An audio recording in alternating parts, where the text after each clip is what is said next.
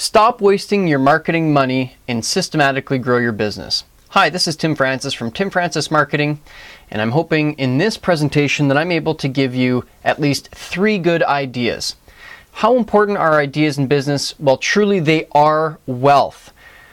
For example, once upon a time, oil was just a black, strange, thick substance in the earth. And then someone came along and they said, I'm going to give it an idea. We're going to pull it out of the ground. And then other people came along and said, let's put it into computer chips and cars. And now we have so many of the modern conveniences that we have today because of oil. Now, is it really oil, or is it the idea that we gave oil? It really is the idea that is at the heart of everything. And I'm hoping in this presentation to give you at least one really good idea in the area of sales funnel, which I'll explain more in a moment.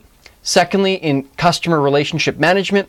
And thirdly, in something that's called the Marketing Waterwheel. If you've never heard of that before, you will learn about it today. So let's get started, and hopefully we'll find at least 3 good ideas for you in your business today. First of all, let's talk about the sales funnel.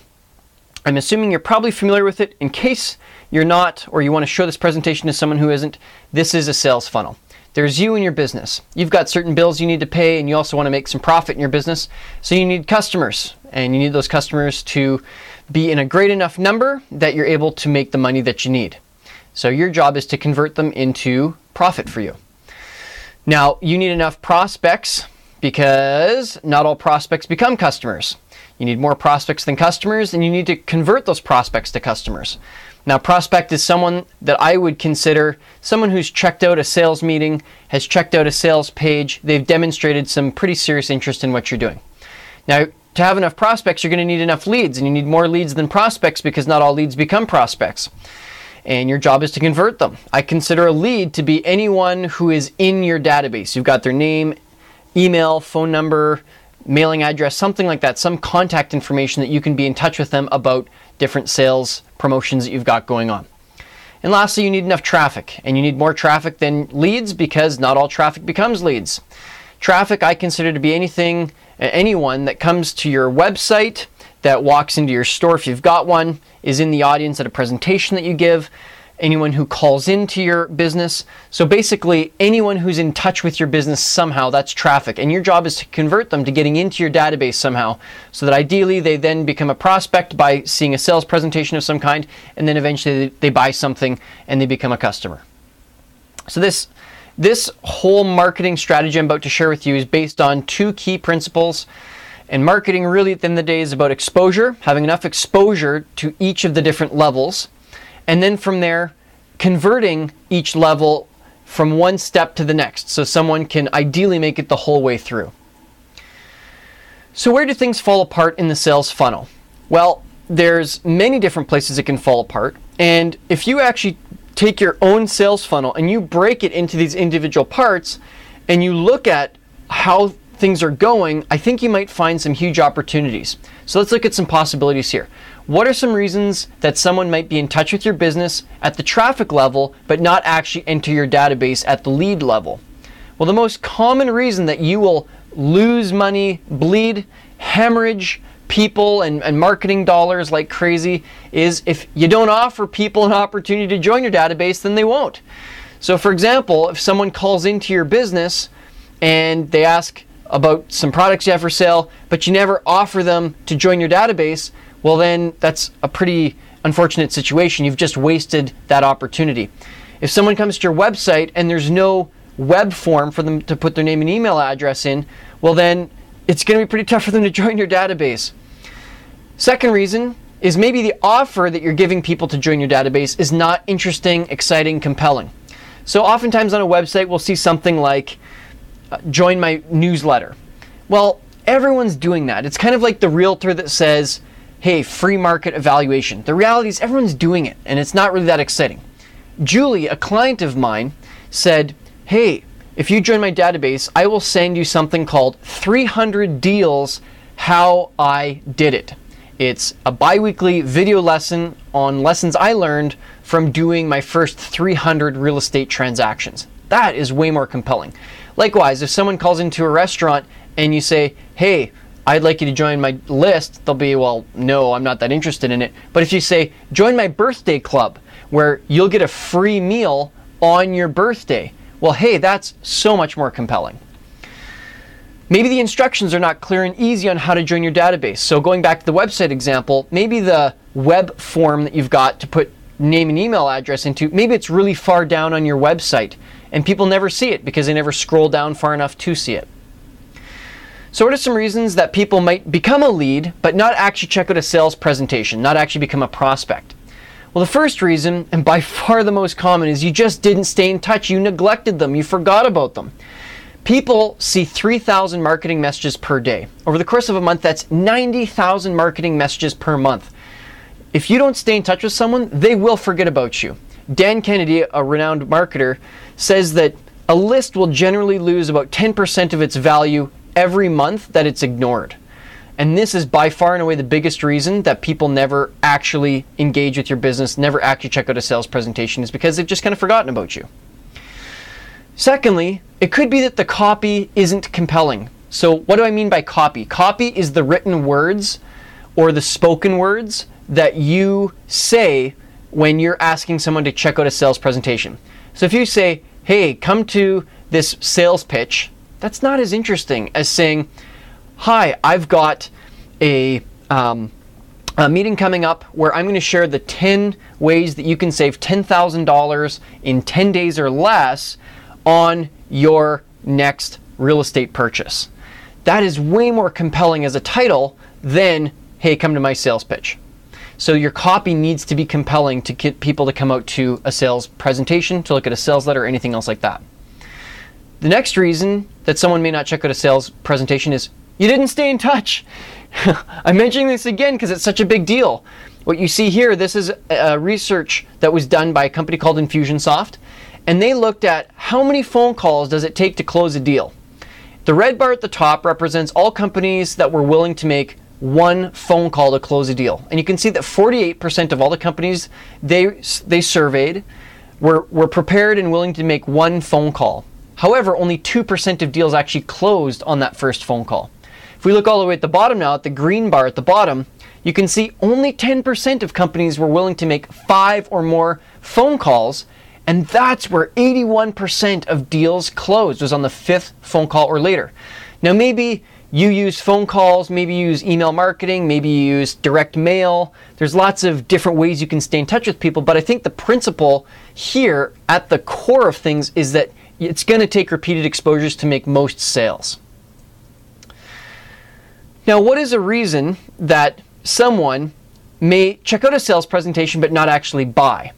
Well, if they don't know, like, and trust you enough, they will not buy.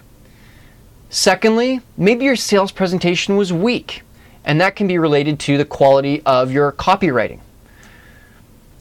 Thirdly, maybe your prospect didn't have the 5 Power Disqualifiers. So I have to give credit to John Paul Mendoza. He's a sales trainer. Fantastic concept, this 5 Power Disqualifiers. So the first is money. Someone may not buy because they just didn't have the money. Secondly, maybe they don't buy into your USP, unique selling proposition, which is actually something we're going to talk about later. They didn't actually believe that you'd be able to deliver on it. Thirdly, they didn't have the authority to say yes. A lot of people have the authority to say no, but few people have the authority to say yes, and that's what you need for someone to buy. Fourthly, do you fit their overall plans? Maybe they love what you're doing. Maybe they've got the money. Maybe they really think that you can deliver on it, but they're going out of the country for 6 months and they're not going to be ready for another 6 months, so that's why they're not buying. The 5th Power Disqualifier is they don't have a bleeding neck. They're not motivated to purchase. So maybe someone really has the money to buy an extra property from you or to purchase some form of services that you offer, but it's not that pressing for them. But then after that, someone dies in their family and they go, oh my goodness, if I don't take advantage of this now, I will be leaving my family in a real pinch, or I will be not living my life's dream of owning a rental property in a tropical location or something like that. Now, what are some reasons why someone might buy once but not buy a second time? Well, the biggest reason of all is they weren't asked. And that's usually because you didn't stay in touch and you're too embarrassed to go back to someone and say, hey, I haven't talked to you for 6 months, but you may not remember me, but maybe you don't know who I am, but you're right. Like, that's a pretty awkward conversation to have. So by staying in touch with people, it makes it very easy to go back to people and ask them to purchase a second, third, fourth time. So by breaking down the sales funnel, we can actually establish percentages. So let's say you've got 5% that convert from traffic to leads, 5% leads to prospects, 30% prospects to sales, and 10% sales to repeat sales. Now, what if you found a way with some of the ideas I've shared here, or maybe other ideas, to improve each step along the way just a little bit? So maybe this first step goes from 5% to 10%. Second step, 5% to 10%. Third step, 30% to 40%. Last step, 10% to 20%. So we're not talking about like crazy huge changes here, okay? Just 5 or 10% basically every time. So what's at stake if you're able to make those improvements? Well, let's take an example, and let's say you've got 10,000 people that look at your website, call your business, walk through your location, whatever it is. You've got traffic of 10,000 people.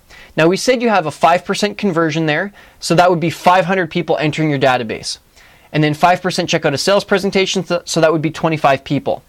If you close 30%, then you would make 7.5 sales, and if you had 10% repeat customers, that would be 0.75 sales for total sales of 8 people. Now, maybe that sounds like an extremely low number, especially if you own a retail location where you're maybe making 30, 40 sales a day. Maybe 8 sounds low, but for someone who's raising money for an investment, 8 sales over a year could be a really big deal. That could be like $1 million or something like that. So let's just work with this example and see it through. So we said that you might make just small improvements each step along the way. Lead capture, improving by 5%. Sales presentations improving by 5%, then 10% and 10%. Is that a total improvement of 30%? Does that mean that we would go from 8 sales plus 30% to 10.4 sales? Well, let's follow this through. Let's say we make these improvements. Even if you have the same traffic of 10,000 people, your lead capture at 10% would now actually be 1,000 people. You would now get 10% into sales presentations, which would represent 100 people. You would then sell 40%, which is 40 people. And then your repeat sales would be 20%, which is 8 people. That means your total sales would be 48 total sales. Is that the 10.4 sales we maybe thought just a few moments ago? Absolutely not. And the reason is that you've actually doubled your lead capture, you've doubled your sales presentations, you've increased sales by a full third, and your repeat sales have doubled as well. So no wonder that the actual increase from 8 to 48 sales represents a 500% increase. And that's what's at stake if you take the time to break down your sales funnel and find ways to tweak each part along the way. Now, this is a quick disclaimer about the Marketing Waterwheel. I'm not saying that you are necessarily going to increase by 500% if you do the Marketing Waterwheel or you improve your sales funnel. Okay, I'm not here to hype you up and promise you some incredible thing that I have no way of being sure is going to happen. A lot of this depends on your commitment and sticking with it, and also your market and the demand for what you're doing, the number of competitors you have, and any market factors that might affect you, okay?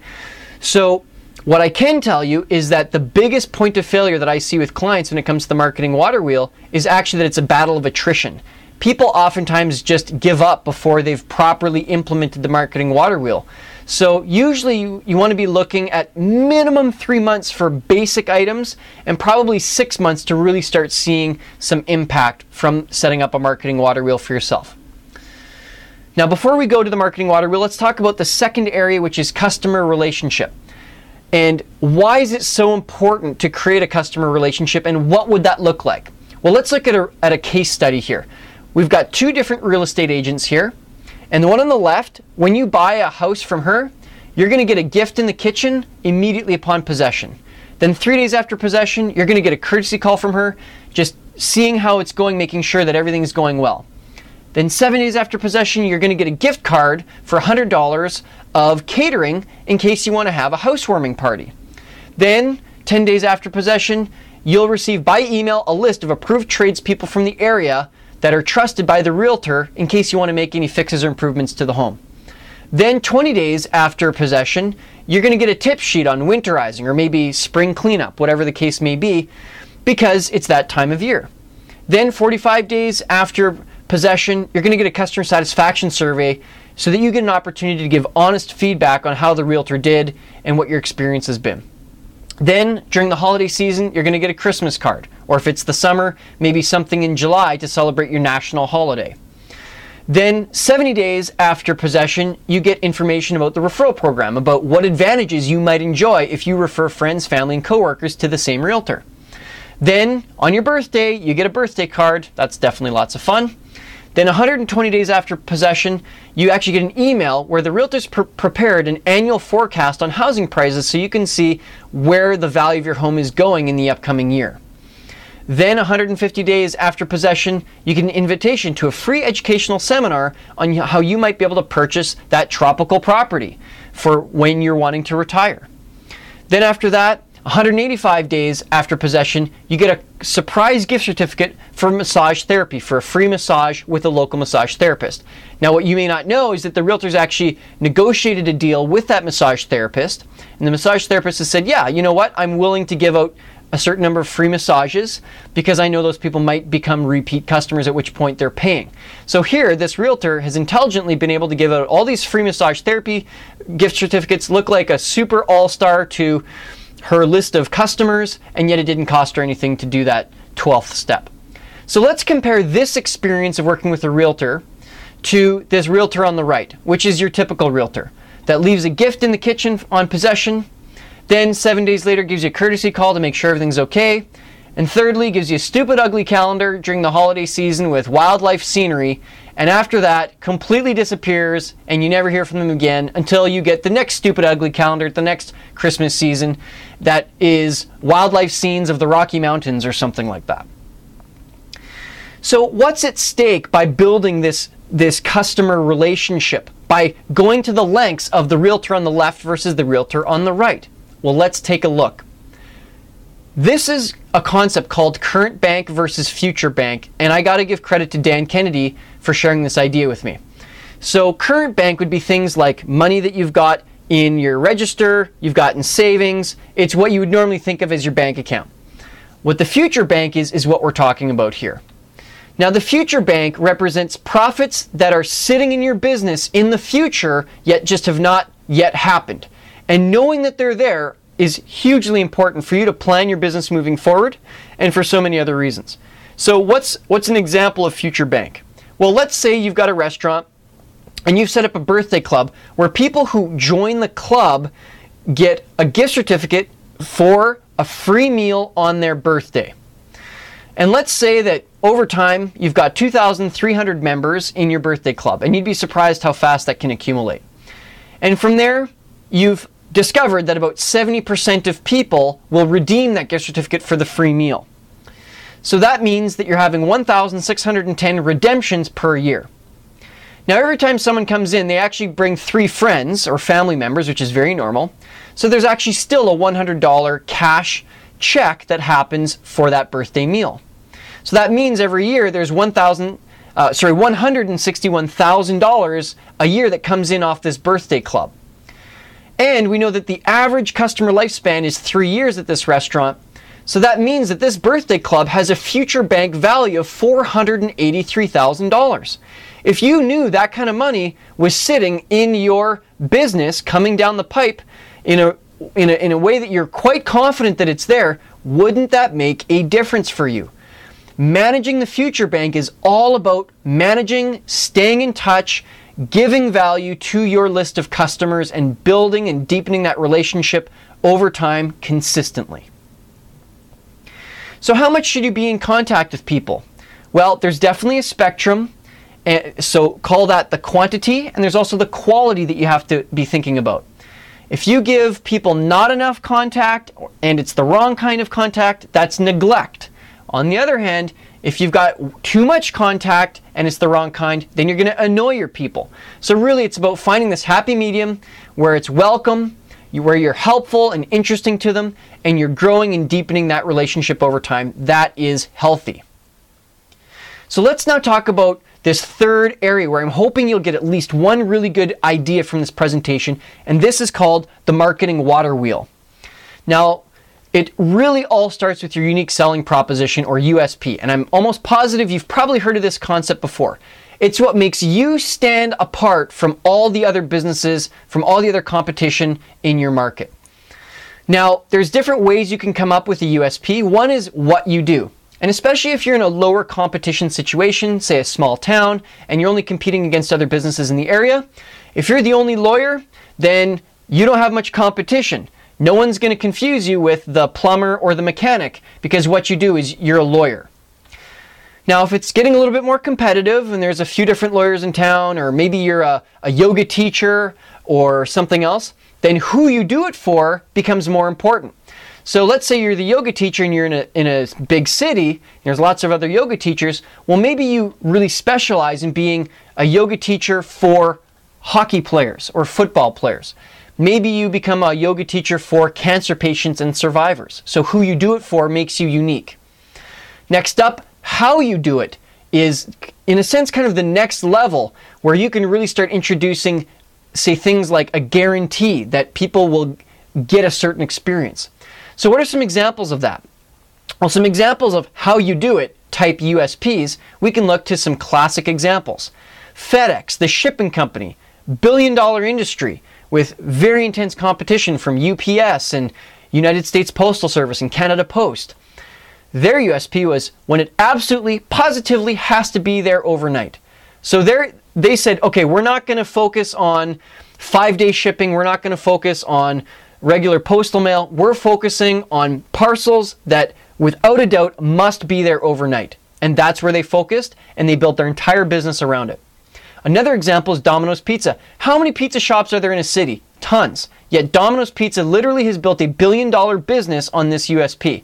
Fresh, hot pizza delivered in 30 minutes or it's free. And there you see there's a guarantee in there.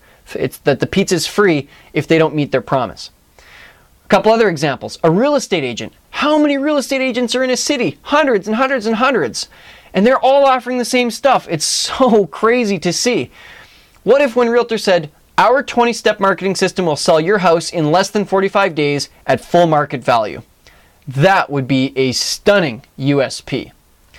What about a dentist? There's lots of dentists in any given city. What if someone said, we guarantee that you will have a comfortable experience and never have to wait more than 15 minutes or you will receive a free exam? So again, we've got a guarantee in there.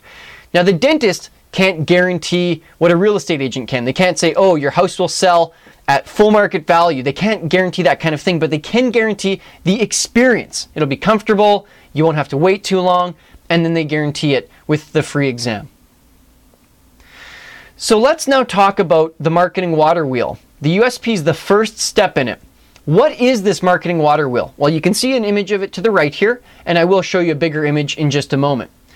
So it's a complete marketing system that takes care of the sales funnel and also takes care of the customer relationship part that we talked about earlier in this presentation.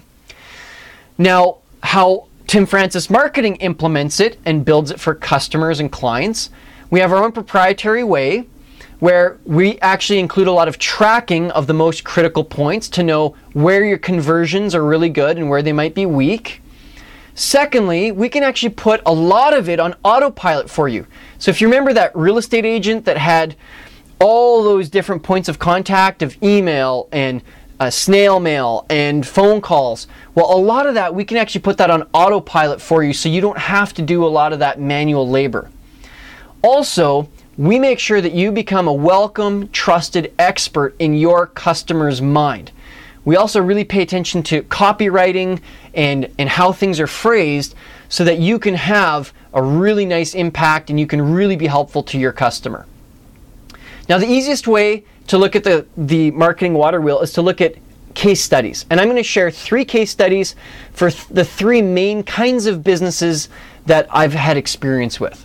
So the first is a sales business. What do I mean by sales business? That's anything where a person is going out and selling, such as a real estate agent, such as someone who's selling life insurance, financial planner, an investor that's raising money for an investment. And in case that's what this person is doing. This is Julie. She's a client of mine. She's a real estate investor. She had completed over 300 transactions, and she was involved actually with an apartment building that was changed to condos, and she was going to sell these condos as beginning real estate properties to first-time real estate investors. So on top of that, she was not only going to sell the property, but she was also going to offer her coaching to these first-time real estate investors so that they would know how to find tenants and know how to manage the property and everything like that. And she was really focusing on first-time investors primarily from the Alberta, Canada area. So that's her USP. The marketing hub, which is the orange circle with the number 2, that was where she kept all of the information about her, sales information about the property she had for sale, lessons that she was giving to people, and all of that was found on her website. And these days, a website is the key to pretty much any business as far as running a marketing water wheel and as far as running pretty much any kind of marketing campaign these days. So next up, you can see, again, exposure and conversion. Exposure and conversion, that's such a huge part of marketing. Our first blue circle here, number 3, says new leads. So at the top of her sales funnel, Julie needed to get new leads. And what she had done was she'd actually personally gone out and done a lot of networking. She went to real estate clubs and became a member. She went to real estate educational events and was a student alongside other real estate investors. She also went to professional networking events to meet people and to see who might be curious. Now, she did a lot of this before we started working together, but once we did start working together, we created her first conversion piece, which was an ethical bribe. And it was an educational series that went out every 2 weeks called 300 Deals, How I Did It. And it was actually a video series. And obviously, if someone's a first-time real estate investor, that's who she was focusing on. That would be very interesting. Holy smokes, I've never done one deal. This woman's done 300 deals. I really think I could learn from her. So then from there, you can see there's exposure, exposure, exposure. And that's the education that they get from getting the 300 Deals video series. And then from there, at a point, at number 5, we've got sales offers. So here we're looking to convert this person into a sale. And so Julie had on her website, we built a sales letter where people could learn about the properties, about the education that they would receive, and the support, the mentoring they would receive from her. Now, those people that knew, liked, and trusted her enough at that point and met the 5 Power Disqualifiers would go on to a sale. Those that did not, no problem at all. We're not here to sell when we're ready to sell. We're here to sell when someone is ready to buy. We don't want to be a pushy salesperson. We want to attract them to purchase from us. So they go into this right side of the marketing water wheel where they get more education, more interesting information, more nurturing over time from Julie. And you can see they'll go around and around and they'll get to know Julie more, like her more, trust her more over time.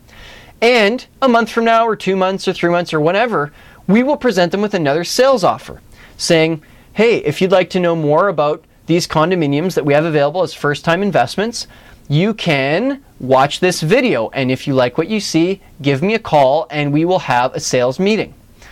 And at that point, if the person knows, likes, and trusts Julie enough, and they've got the 5 Power Disqualifiers, they will move on to a sale. If not, no problem. They just keep going around this right side of the marketing water wheel.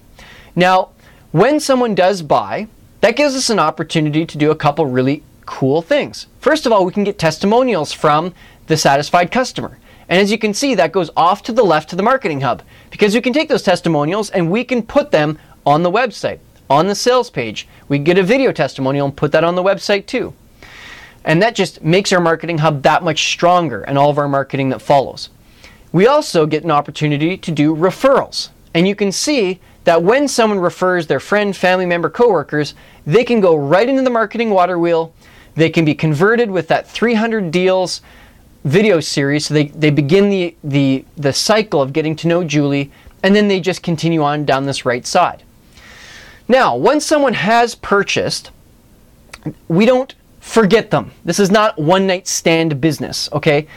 The truth is it's actually 6 times less expensive to sell to someone you've already sold to than to try and go and find a new customer. So we're going to take that customer, we're going to put them into the left side of the marketing water wheel, and in this case, Julie has her monthly education and mentoring phone calls, one-on-one training with the new real estate investors so that they stay nice and close to Julie, and there's a good chance that they might purchase again. So number 7, sales offer in the blue circle here. In 6 months from now or a year from now, maybe they'll know, like, and trust Julie enough, and maybe they will have met the 5 Power Disqualifiers. Maybe they've saved up some more money or whatever, and now they're ready to purchase again, which, guess what? Now we're another opportunity for more referrals, another opportunity for more testimonials, and the whole marketing water wheel actually feeds itself as things go around and around. In our next case study, we're going to look at a very different kind of business. I'm going to call this the info business. And oftentimes consulting, psychologists, therapists, any kind of experts that sell their consulting, could be on anything from management to marketing to cooking to teaching people how to do yoga. It could be any number of different areas. They're all sharing information. Now, the example we're using here is actually a clinical hypnotherapist. His name's Travis, and he has an online business as well as an in-person business. So he sells things off his website as well as selling sessions and consultations one-on-one with people that want to stop smoking, lose weight, those kinds of things. So in this case, he's wanting to focus on an ebook that he's created. So it's an electronic product called Secrets of Slim. And it teaches the proper mindset for weight loss and offers mental exercises to be able to do it. So it's not diet, it's not exercise, it's the mental side of being able to lose weight. And who he's focused on is primarily women who are frustrated with yo-yo dieting and exercise, and they're determined to figure out what subconscious blocks are holding them back from having success in losing those last 10 tricky pounds to lose. So, if we look at the Marketing Water Wheel, we've discussed his USP. His Marketing Hub is a website. He has a sales letter on there. He's got articles about weight loss as well as hypnotherapy, and he has testimonials from clients. Now, the first exposure step, new leads, here he actually has really strong SEO, search engine optimization. When people go online and search for Edmonton weight loss, Edmonton hypnotherapist, he comes up as being one of the top results that people can click on. He's also used at different points something called Google AdWords. And he also uses DealFind, Groupon, TeamBuy, the different group buying sites to offer really inexpensive introductory sessions for people to come in a group setting, usually 20 to 40 people, to come check him out. He shares some information about hypnosis and gives them a day full of training. They really appreciate that. They pay, I think, 20 or 30 bucks to be there, and then that can lead to everything else. His conversion piece, his ethical bribe, is a free chapter in his ebook. And the exposure that you can see is people receive that, and then they'll receive a few emails saying, if you've ever had a problem with this situation, we mention how to take care of that in the free chapter I just sent you. So it's those kinds of things. Then number 5, we've got a sales offer. So he'll send them an invitation to check out his sales page to actually purchase the ebook. If they know, like, and trust him enough, and they meet the 5 Power Disqualifiers, they will go on and purchase. If not, no problem. They go into the right side of the Marketing Water Wheel, where they will get the opportunity to know, like, and trust Travis more and more and more through more and more exposure. And what does that exposure look like? Maybe he sends them inspirational videos of people who've had success losing weight and keeping it off.